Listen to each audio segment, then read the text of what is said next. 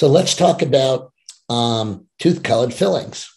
And so the plastic fillings that a lot of dentists still do is called bisphenol A glycidyl methacrylate.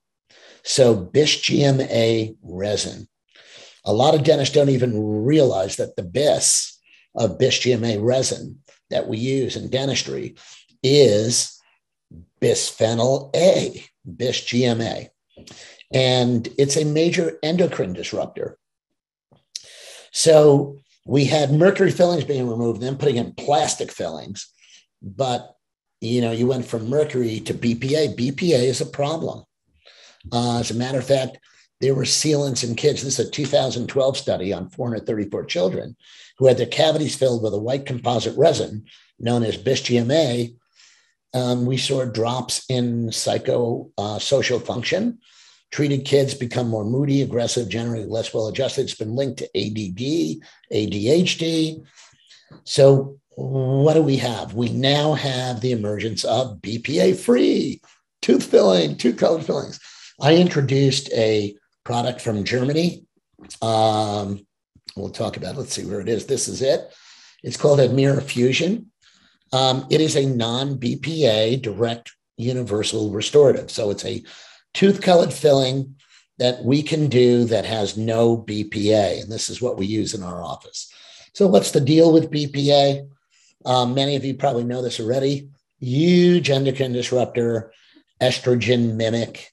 It's been linked to breast cancer and prostate cancer, neuroblastoma, reproductive anomalies, DNA alterations, heart disease, diabetes, et cetera, et cetera, et cetera. So we got to get BPAs, people, it's really interesting. Even in toothpaste, we were putting triclosan copolymer with chlorinated water. It converts to chloroform, and it's a non-biodegradable pesticide. And it was the EPA that was petitioning the FDA to take it out of toothpaste and household products. And Colgate quietly removed it and put in another ingredient for their Colgate Total product. But at any rate, we see these things where BPAs, we're so, concerned about the environment and not drinking out of a plastic water bottle and a hot car that has BPA in its plastic, but you could have it in your mouth, which is warm.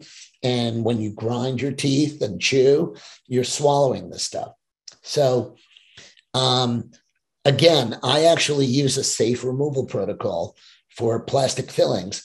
And again, we're going to talk about this at the end. And I know there are a lot of hands up. I'm actually happy that I'm striking a chord because I want to give you a rational protocol for how you should look at this.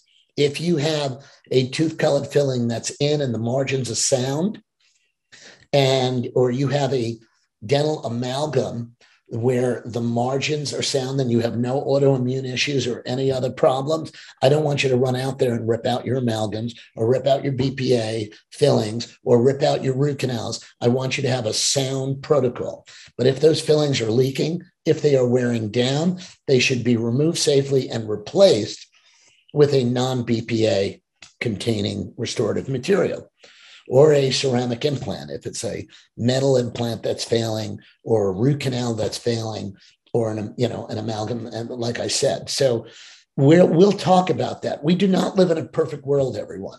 So I just want everyone to be conscious. We're raising our consciousness here for how we should be taking care of ourselves.